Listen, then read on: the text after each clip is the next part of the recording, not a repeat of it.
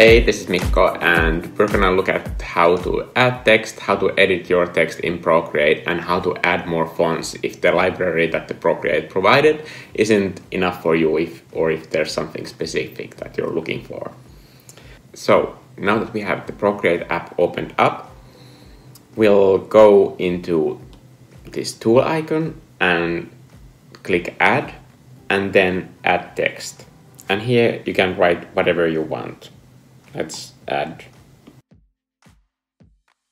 Okay, and then you can edit your style. And here are all the kind of like more complex options on what you can do with the font.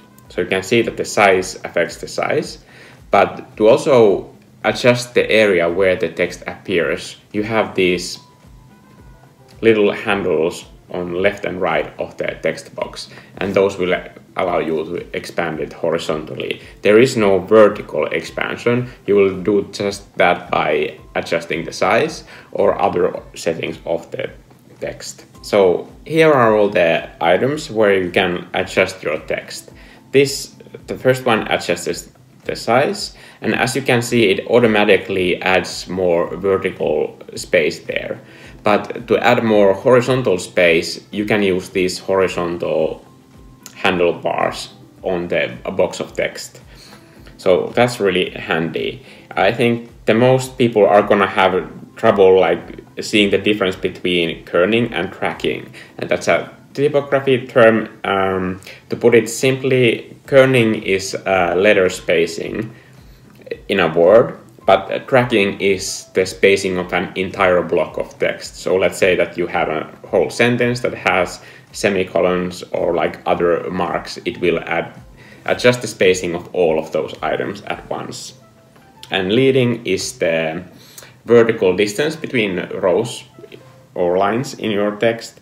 And baseline is pretty much self-apparent from how you can see it works. And on the right, you can add this stroke effect or underscore or both or neither.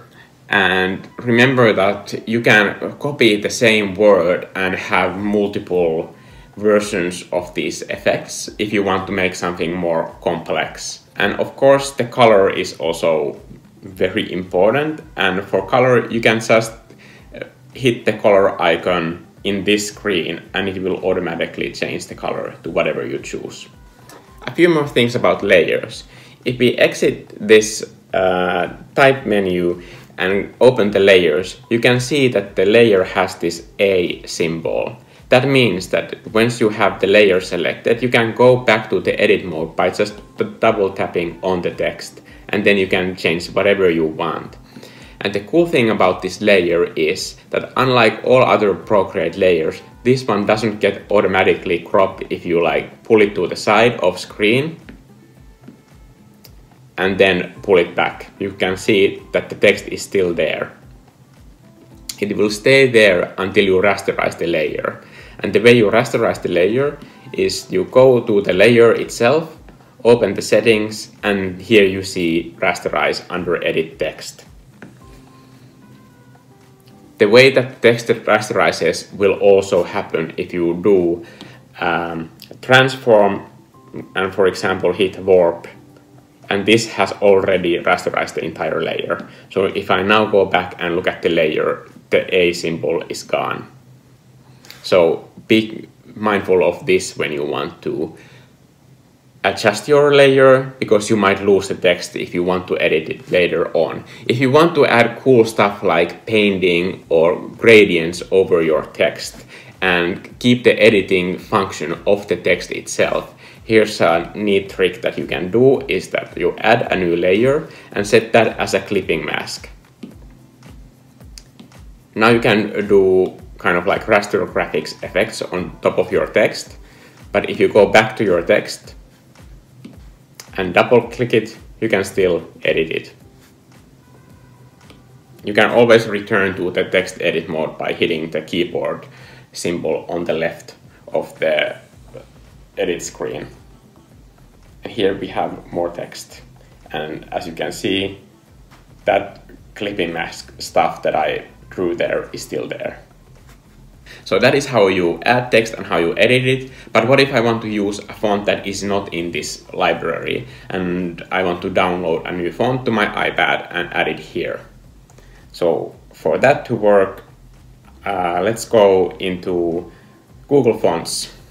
So Google Fonts are handy because they will automatically work on all websites, and if you have any like visual materials that contain text, it's nice to use a font that is compatible or similar to the website itself. So here I found the font that I usually use in these videos, which is Montserrat, and from here I usually use extra bold. So let's go to the top right corner and select this font. And now that it's selected, I will just download it with this down arrow button here. And because there are multiple fonts in this package, it will save it as a zip file. And I will save it quickly into my files. And now I'm gonna go to the files folder and I'm gonna find the font that I just downloaded, Montserrat, here. Now I am opening the zip file in this iZip Pro because that's the zip file app that I use, but there are many like it. This one has a free version too, but I have bought the paid version. And then I just unzip all the files. The files unzipped into the iZip Pro folder, and here are all the fonts. So I'm just looking at the names here, and I'm trying to find the extra bold. So this is the file that I want to add, Montserrat extra bold. So I select it and then share, and from the share menu I add it to Procreate. And now when I go to Procreate and open the fonts, they are arranged in alphabetical order, so I will quickly find that the Montserrat is here now. And now we have Burly driving in a font that I can use in a video. For what reason, nobody can know. But this saves so much time for me, because now I don't have to use Over, which has a paid subscription. I can do everything in Procreate, including the thumbnail of this video. Okay.